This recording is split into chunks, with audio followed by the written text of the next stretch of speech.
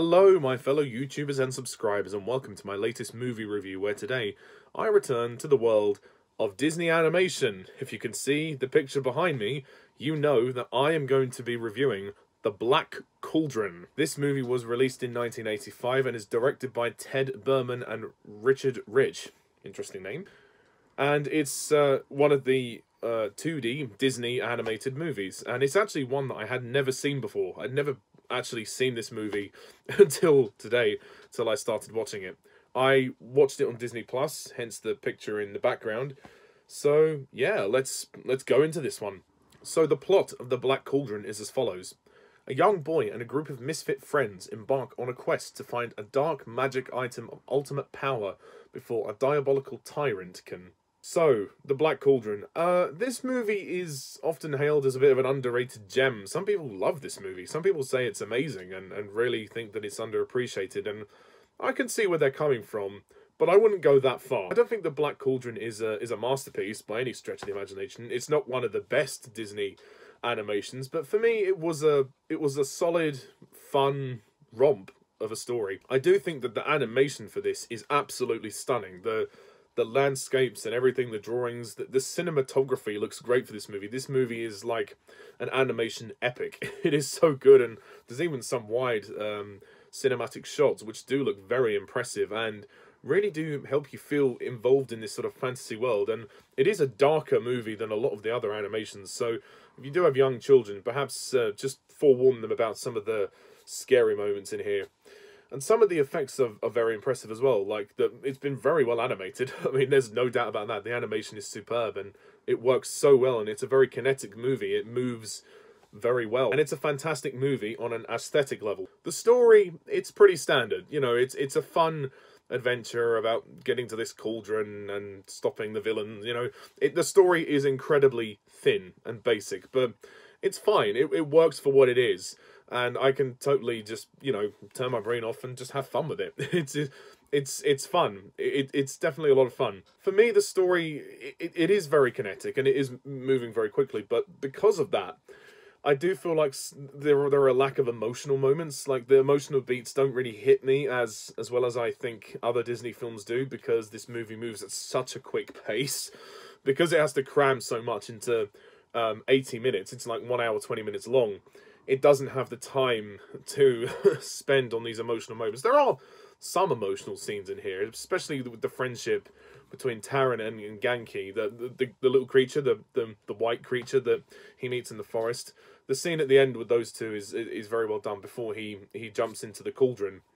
I thought that was a very moving moment, but that was the most moving moment in it. There wasn't many emotive scenes in there. So I just felt the movie could have slowed down a little bit and taken the time to really spend on the characters. I don't think the characters were hugely well done. I mean, they were okay, they were serviceable enough, but I felt like to push this further, to make it even more epic, they should have really spent more time on the characters. I mean, one thing they did do which raises the stakes of the story is that in order to stop the villains, they had to sacrifice somebody to jump into the cauldron.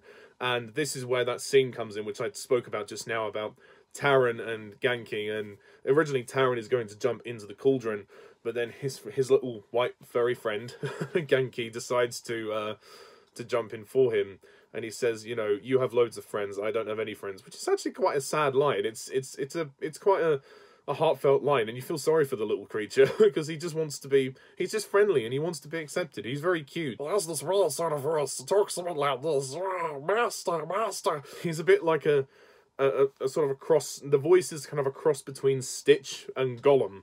That might sound a bit weird, like Gollum from Lord of the Rings and Stitch from Lilo and Stitch.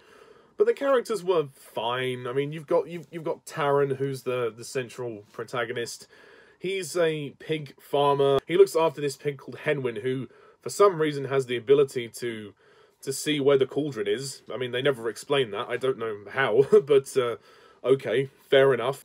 But I do feel the performance from the actor is very stiff. Like, I feel like the voice acting from Grant Bardsley, who voices Taran, it's very one note. Like, sometimes the emotional range isn't always there, and I was a bit disconnected sometimes with his performance. But the character's fine, you know, he's serviceable enough. He's just like You know, again, a cliche character, you know, a boy who just dreams of being a warrior and dreams of being a hero, better than the life that he's got.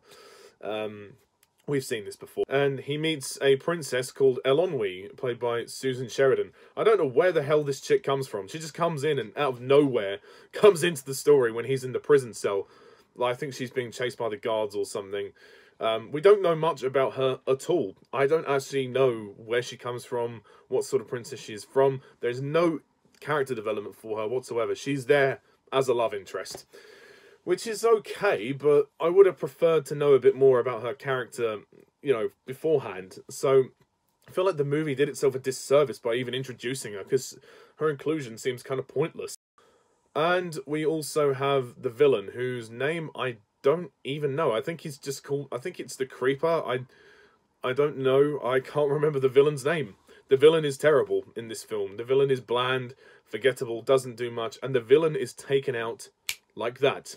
Much too easily. I feel there could have been so much more of a confrontation between Taran and the villain at the very end, and the climax for me to this movie was just weightless. It was totally weightless, and it was over like that. It was over so abruptly. So yeah, I just felt that there could have been so much more. Like, it was entertaining, but I just thought it could have been so much more impactful. It didn't have the impact. Like, you didn't feel like the adventure was building and building to the climax. It almost sort of built to nothing, really.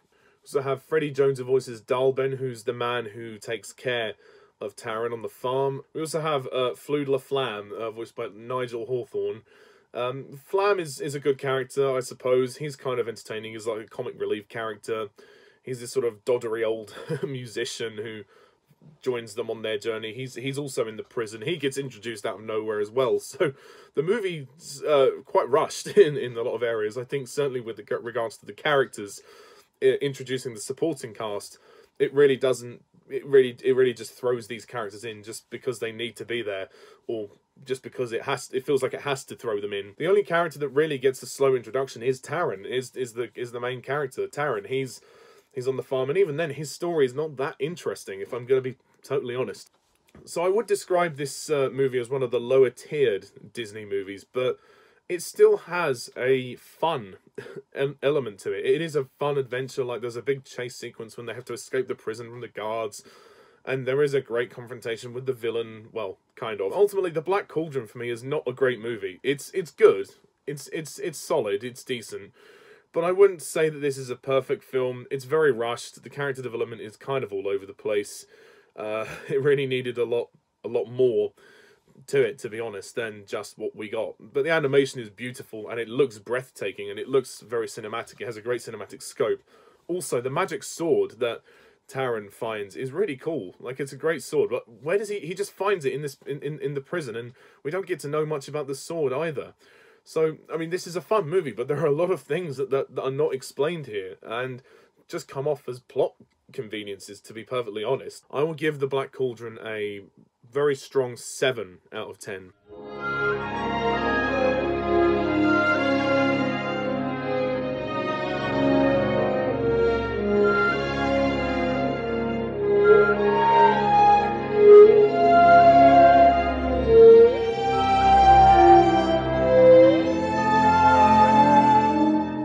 Yeah, I don't think it's perfect. I don't think it's perfect at all, but it's entertaining enough for what it is, but it could have been a lot better.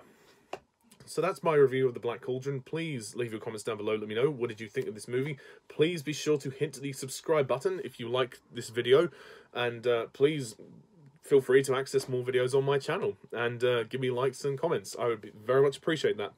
So anyway, stay tuned for more reviews, rankings, and videos. And until next time, I'm Mr. TARDIS11. Thank you very much. See you soon. Bye for now.